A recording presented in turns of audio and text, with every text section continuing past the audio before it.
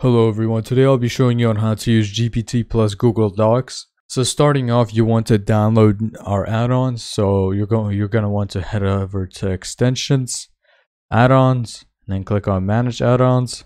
And from here, you search up GPT Plus Google Docs, which will be right here. And once you have installed the add-on, you want to head back over here, back to extensions, and it should pop up right here. Now we're going to click on Start GPT, and once I do that, a small window will pop up. So over here, to start us off, if you don't know how to use this, we made some examples for you. So as you can see at the top right here, we got GPT examples tab, and over here at the drop down, you can select any example. I'm going to select write a blog post using your keywords. So what it will do is it will automatically set the prompt and automatically submit it to the configuration. And as you can see, it already generated the response. I asked for a 100-word blog post about the benefits of yoga, include keywords such as flexibility, mindfulness, and stress relief.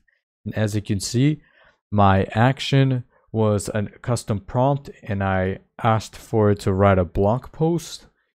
And once I chose the example which I wanted to do, it automatically did it by itself. Over here we got the response, and over here if we hover over the click to see GPT response, we can see the additional information. The max amount of tokens that can be used for this response, I set it to 1001, and it used 172 tokens, and it took it 6.119 seconds. The temperature is the accuracy of your words, which ties to your response.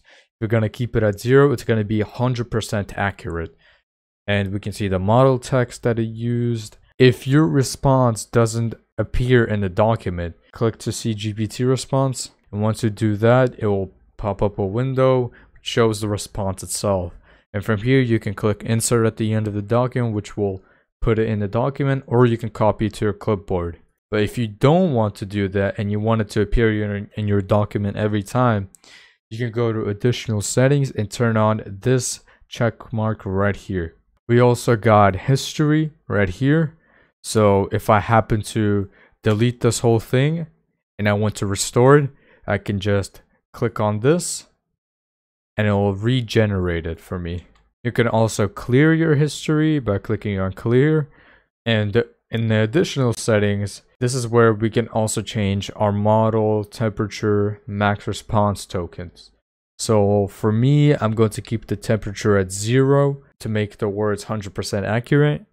And I want my maximum response tokens to be 1001. That means every time when it makes a response, it can only use a maximum of 1001 tokens. And the max you can input is 4000.